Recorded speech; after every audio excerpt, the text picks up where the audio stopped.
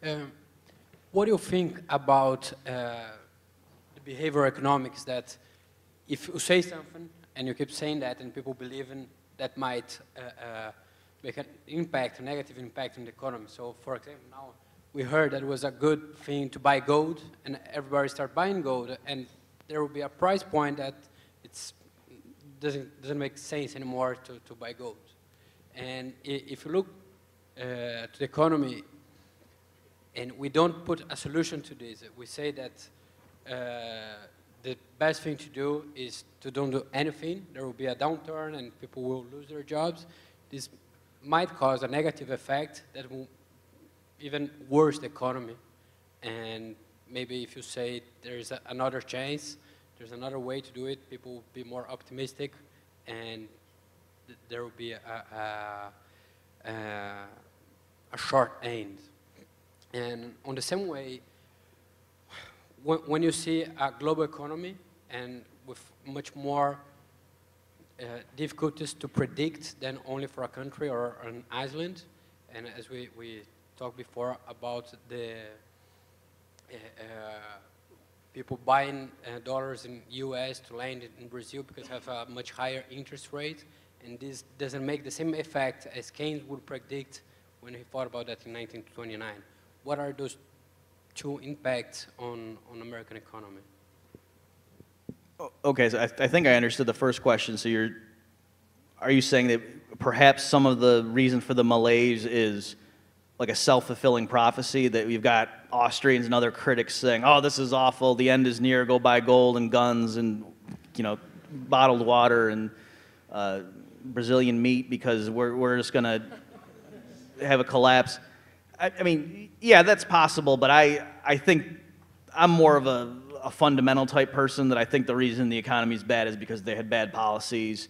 I don't think it's just psychology. I mean, that could explain some of it, but no, I think, especially in the longer run, that the economy will improve when they put the right policies in place. And I think one of the huge areas of uncertainty right now is monetary policy. Just the fact that we're having these debates about, is the dollar going to be around in 10 years? I mean, that if you're a business person in the United States, it's hard for you to plan. Like, should I open a new factory if you're not even sure what the currency is going to be in 10 years? And so I think it's things like that a lot of the Keynesians don't understand. So, I mean, I guess you could describe that as psychological, that it's, it has to do with expectations. It's not about, the tax rates this quarter. But again, in terms of making long-term investments, I mean, people are very, things have frozen up. And it's sort of paradoxical that in order to try to get people to invest more, they stimulate more, they inflate more, but then it's that partly what is causing them to be so skittish or to be so reluctant to invest. So did I answer your question? Or at least one of them? Yes.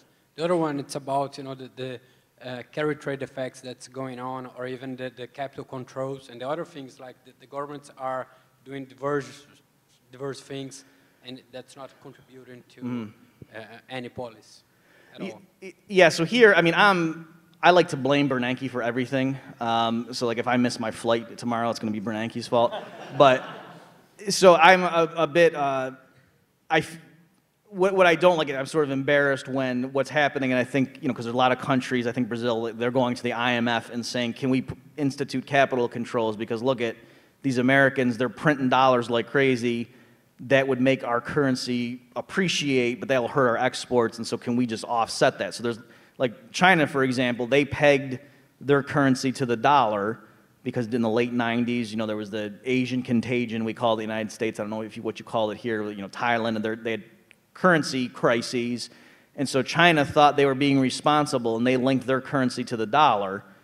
And if you look at the exchange rate of the Chinese currency versus the U.S. dollar, it's very flat for several years there. And so there's like they had a dollar standard instead of a gold standard. And then now the U.S. is printing a bunch of money, and so naturally the Chinese currency would tend to appreciate, and they're not letting it. And so the Americans are mad at the Chinese for manipulating their currency. When what we're saying is, hey, we have the God-given right to debase our currency, and you should just accept it. How dare you inflate at the same rate we are? That's not fair.